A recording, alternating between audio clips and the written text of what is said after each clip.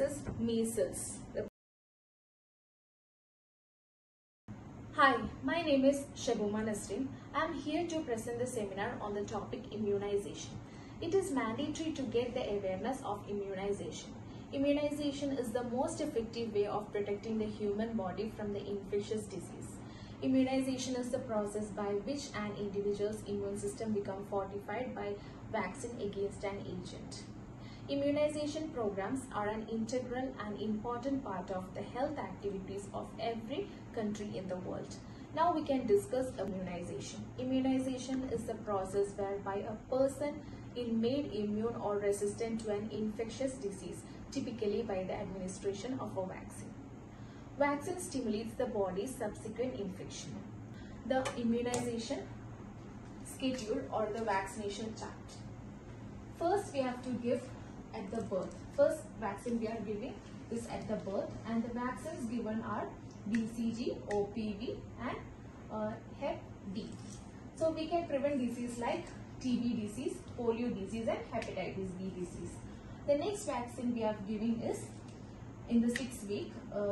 That is, the vaccines are Hep B, OPV, ECV and rotavirus. The disease controlled are hepatitis B, diphtheria, tetanus, whooping cough, polio.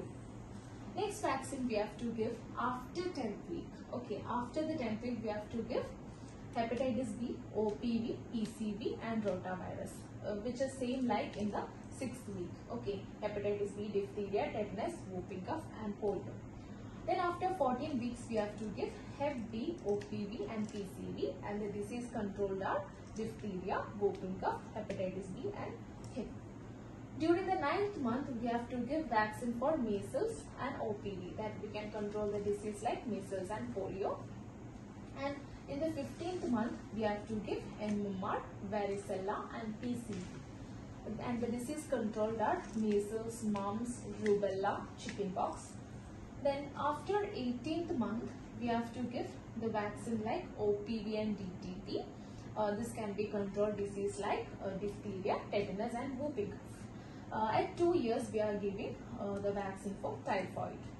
And at 5 years we have to give the vaccine like DTaP, MMR and varicella to control disease like diphtheria, mumps, measles and chickenpox as well.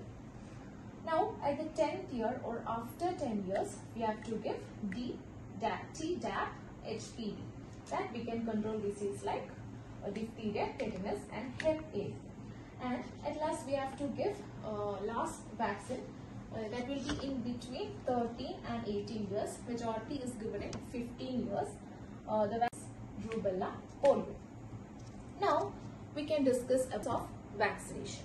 Vaccination is done by professionals by free of cost at various places like hospitals, CHC, PHC centers, Anganwadi and places scheduled as National Immunization Program. Now we can discuss the common side effects of immunization. There will be fever for 1 to 2 days after the shoot, and another side effect is that soreness and redness in the injection site. Even though these side effects are very common, we should take care of it properly. The first thing we have to do is we can give anti-fever medicines. The next thing is we can avoid tight clothes. Then give the child plenty of water. Apply a cold press at the site of injection.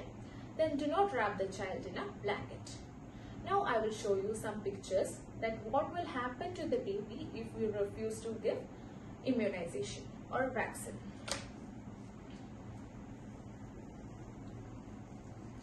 This is the picture of a baby who is infected by polio disease, and this is the model of tetanus disease. See, like this we will have rubella. The disease rubella will be like this. This is measles, the baby infected by measles. So this is mumps. Hope all know that this is mumps. And this is chickenpox. So immunization is the process of improving the resistance power of the body by vaccine to fight against infectious disease that spread one person to another very quickly. hope that the topic immunization is clear to everyone, and it's my wish that everyone should take proper vaccine at proper time. Thank you.